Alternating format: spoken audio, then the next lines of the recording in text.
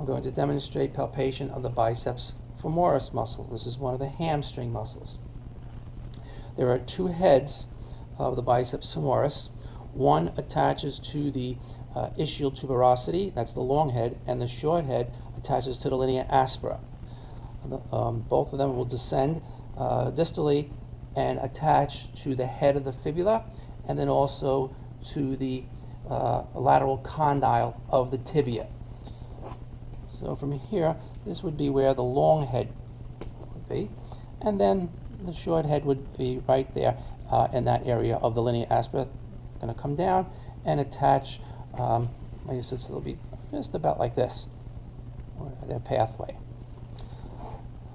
So what this muscle does, it does knee flexion.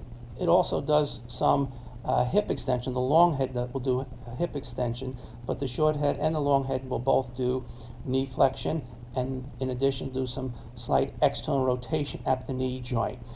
So we're going to locate the head of the fibula, move slightly posteriorly on the head of the fibula, and now move proximally about 2 or 3 inches, right, in line with the ischial tuberosity.